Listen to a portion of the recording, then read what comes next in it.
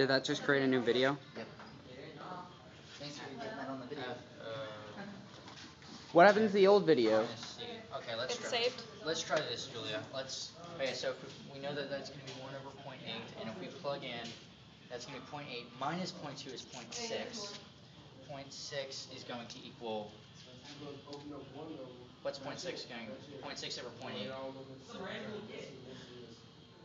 Hold on, now let's plug in 1, okay? Because if we plug in 1, we should get out 1, right? Right. So if we plug in 1, we plug in 1 into f of x, we return 1. So 1, that's going to be 1 over 0.8, given that c is equal to 0.2. Then that's going to be f of x, so 1 minus 0.2 is 0.8. 0.8 over 0.8 is 1. We have it? Yes, we have it, I think. Now, Okay. let's make a table, make sure we have it. Alright, give me an eraser. It's over there. Hold on a second, I'm configuring the camera. Here we go. Problem solved. Yay, you answered your question. Well, yeah. Try calling this first. You just gonna do this over and over? Tell me that thing is directly still in. Right?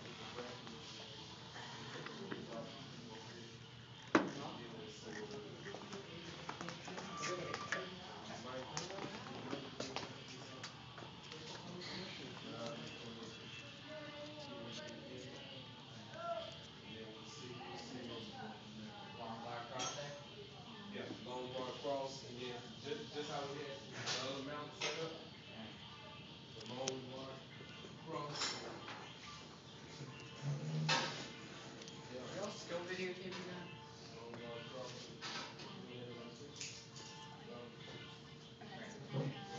From here to the end of where the motors are mounted is 8.5, and then this from here to here is 8.5.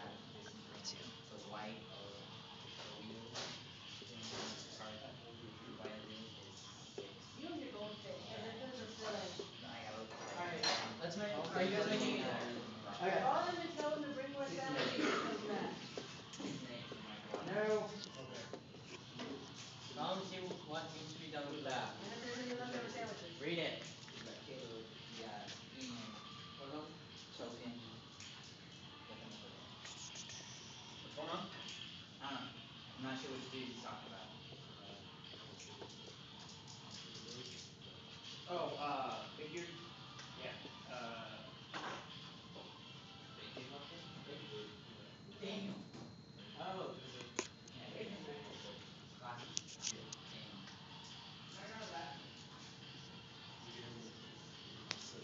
Yeah, Ian. Yeah, just let it sit for a bit. It's cooling down.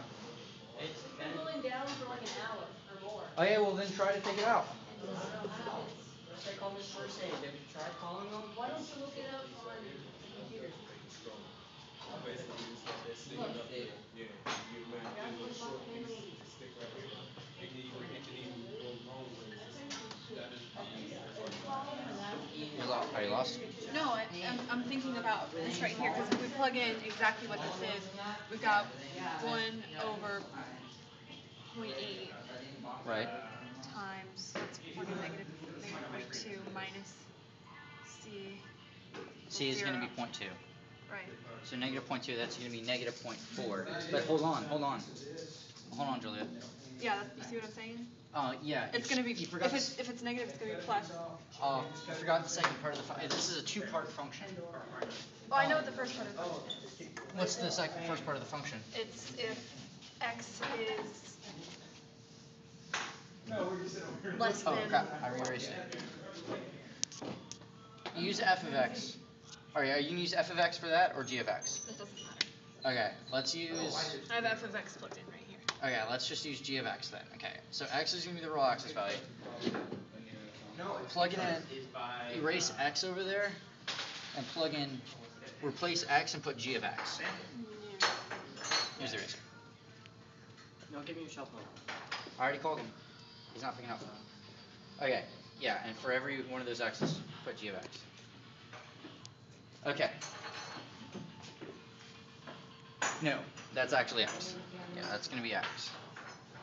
Okay, so what this is saying is plug in x, So plug in x into g of x first, so this is going to filter it. So negative 0.2, plug in here. So if it's negative 0.2, so take the absolute value. That's Plug in point. C. Yeah, if it's. Yeah. Well, yeah. In this case, 0.2.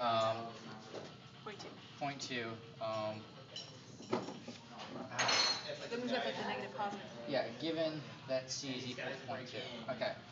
Yeah, 0.2. So absolute value of 0.2 is 0. If it's less than or equal to 0, return 0. So 0 minus c. Hold on.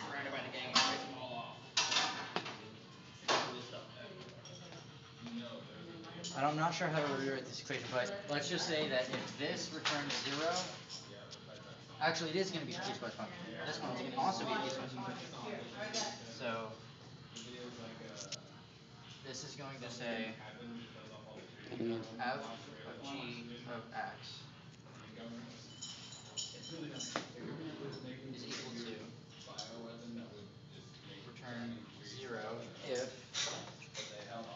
g of x is equal to 0, otherwise return 1 over 1 minus c times x minus c, given that g of x is not equal to 0. So if g of x returns 0, which in this case, given that x is 0.2, so 0.2 minus 0.2 is equal to 0. So, and if it returns 0, then return 0. Now, so then that's going to be 0.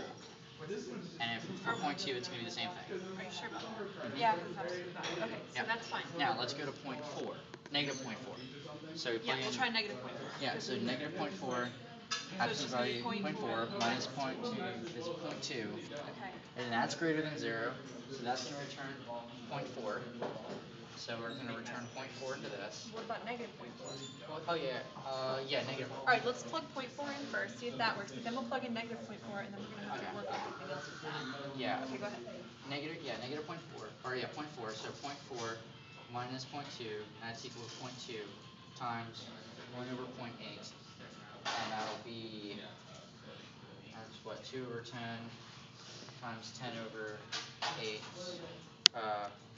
yeah, so that's going to be 2 over 8, that's going to be 0.25.